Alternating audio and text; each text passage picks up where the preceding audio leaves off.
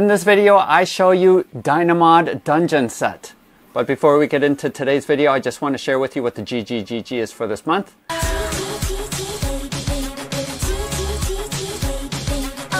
Each month, Bob the Beholder picks some of my Patreon supporters to receive gratitude gifts. And for this month of June of 2022, we have this Dynamod starter box set, a $165 value. We have 3 all-in pledges for Dungeon Lab, which is a Kickstarter starting on June 10th. We have a pledge for Dungeons and Lasers Encounters starting on June 14th. We have a pledge for Snap Ships, which is a Kickstarter happening next month.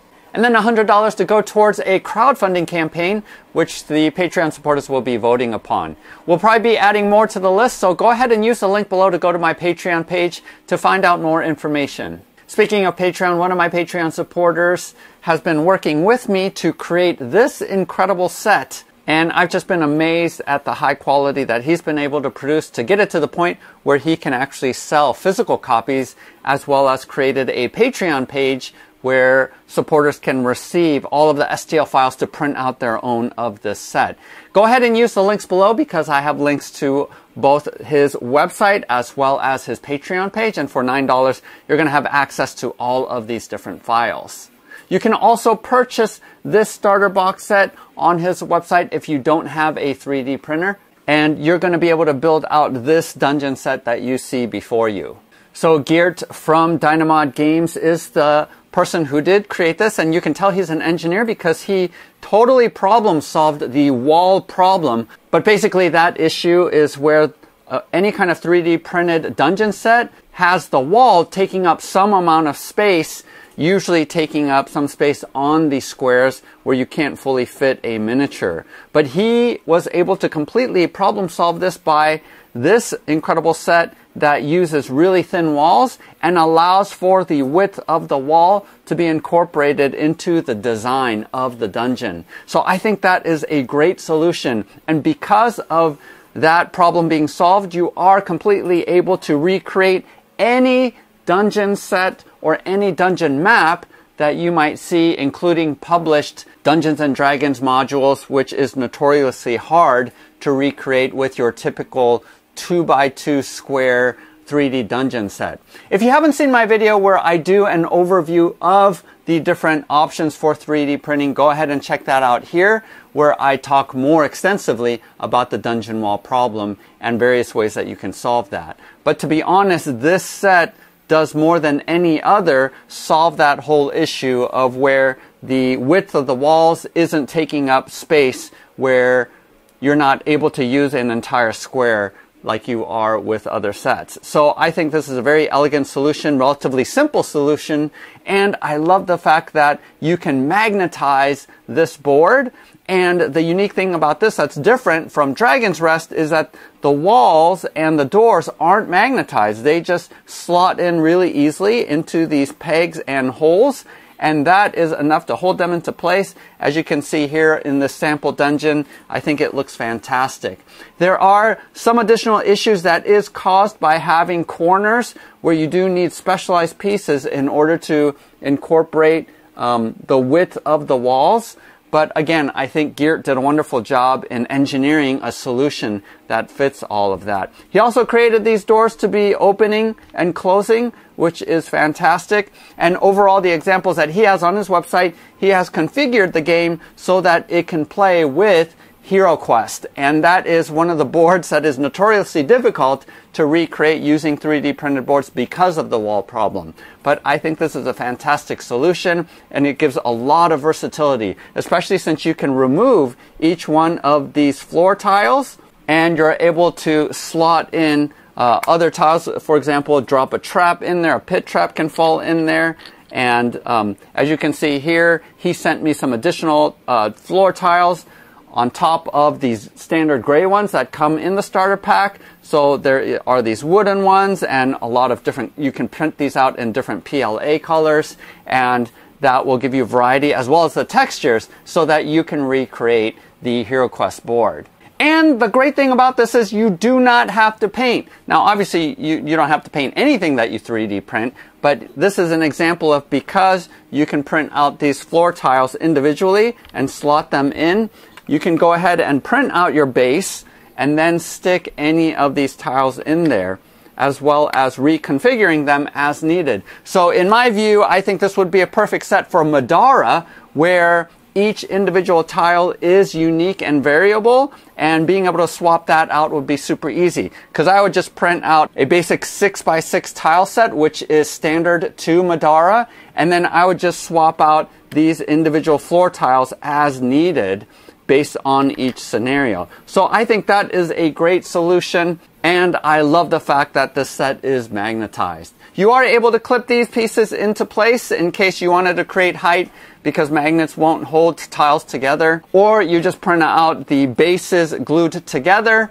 and you can do that through Microsoft 3D Builder or any other software, or just even put it in your slicer fused together. So again, a ton of versatility. I do think that if you do have a 3D printer, go ahead and just become a Patreon supporter, and you can print out to your heart's content. Even though I love to paint my terrain and have tons of painting tutorials, I think it's a great option for those of you who aren't into painting and don't want to bust out the paints. This is a great solution in creating a dynamic and colorful dungeon, as you can see here. So let's go ahead and go into the unboxing so that you can see what all of the contents are, and also see in action how to put together one of these dungeons. Here is the base box, starter box. And on the back it lists all of the different items that's inside of it. So here's a note.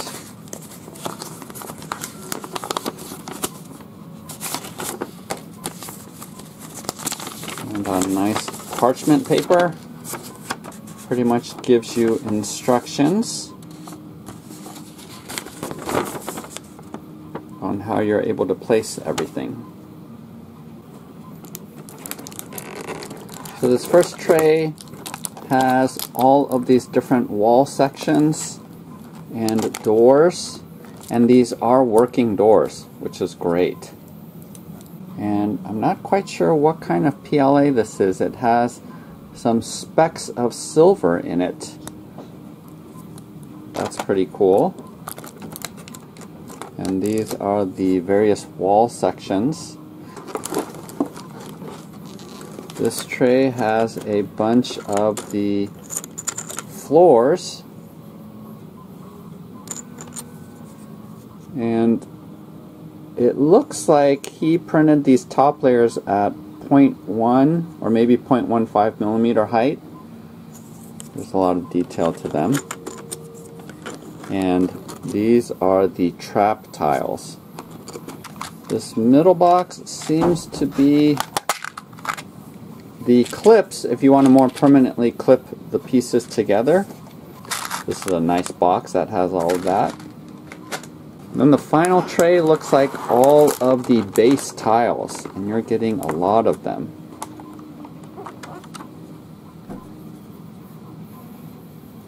And look at the barrel magnets. I think these are 4x2s if I'm not mistaken.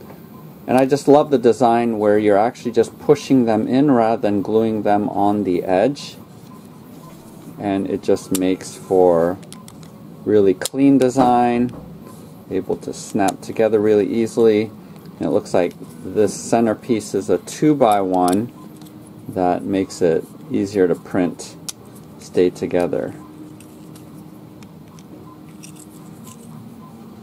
And one of the features that I really like about this is that because of the polarity, for example, these won't snap together because of polarity, but it has to have this slot that goes in like this in order for it to work together. So I think that's super ingenious, the way that Geert made that.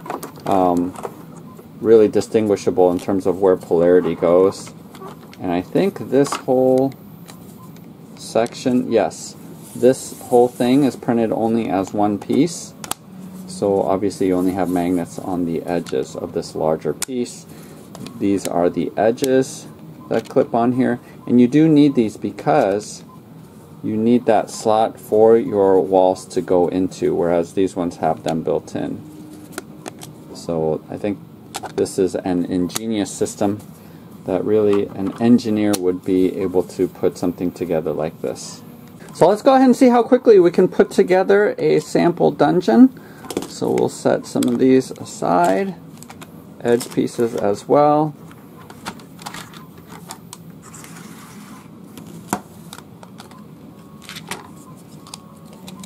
So you're getting some 2x2s and then some 1x2s. So it's giving you some variety as you put these together. So let's go ahead and just have a room like this. Now let's keep these edges on there. And technically you could do every other as long as you have this edge slot going on here. Some of these do have these slots like this, where it can go up against one of the corner pieces like that.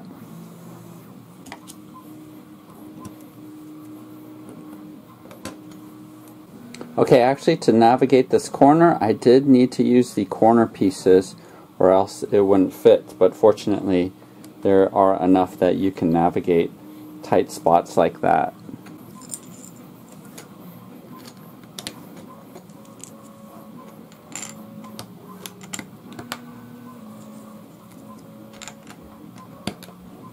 And then Geert did send me some other varieties of tiles. I'm going to grab the wooden ones here for the hallway just to provide a different kind. And maybe it would have been better to put these on before the walls.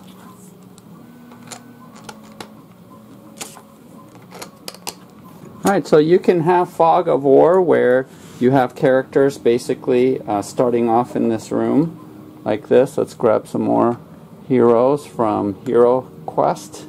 And then once they open a door, you can just slide it in like this. And that way you can build out the dungeon as you go along. So that's a really nice feature as well. And I feel like the walls are relatively thin and not too high, because sometimes I feel like when you're sitting down at a table, when the walls are too high, I actually don't like it, even though it's more realistic, because you can't see items that are inside of the rooms. So for example, if there was a treasure chest or something like that, sometimes if you're viewing it from a different angle, you have a harder time seeing it.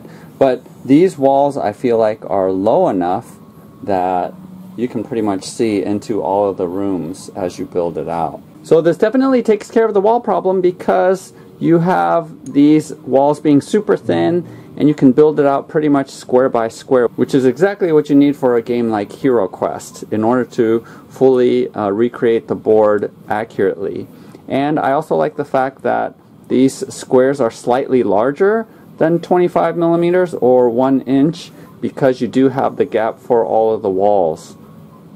So when you have miniatures with overhanging bits or parts that go beyond the 1 inch, I think this works out really well, just to have that added space, because it gives you a little bit more wiggle room as you're moving miniatures around. And then these can pop out with just your fingernail if you want, but for those that might get stuck, he does provide a prying tool where you can just dig in there and get it out like this, or just push through the back like this, and just to get those out. So there you go. I think, again, this is a fantastic set. Use the links below if you are interested in either purchasing the base box or becoming a Patreon supporter for $9 and getting all of the STLs. And he is constantly iterating and creating improvements, new kinds of floor tiles as well. And so if you're interested, I think that's the way to go. It's relatively cheap to have access to all of these and then being able to print out as large of a dungeon as you want. Again, check out my Patreon page if you want to get in on the possibility of being chosen by Bob to receive this starter set with these extra floor tiles. So if you're interested, go ahead and check out that link and sign up to be a Patreon supporter. Otherwise, happy printing, happy gaming. We'll see you next time.